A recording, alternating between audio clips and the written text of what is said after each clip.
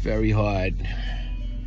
Leaving the house is very troubling. Just look left, look right. Make sure you're safe here. Out here on Long Island, going to the store. We're risking it.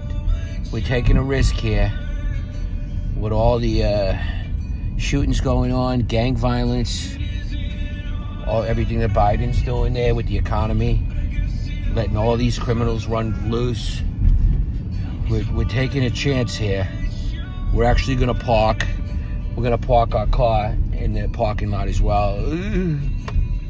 Where are we going? What's it called? Harmon. We're going to Harmon's, which is basically like, what is it like? That's like the Jewish version of Rite Aid.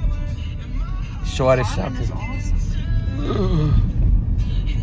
Oh, I like what they did here. So we're driving here, and very scary to go out here. We're about to hit the Northern, and then from the Northern you make a left, and you get off at exit Old Country Road here.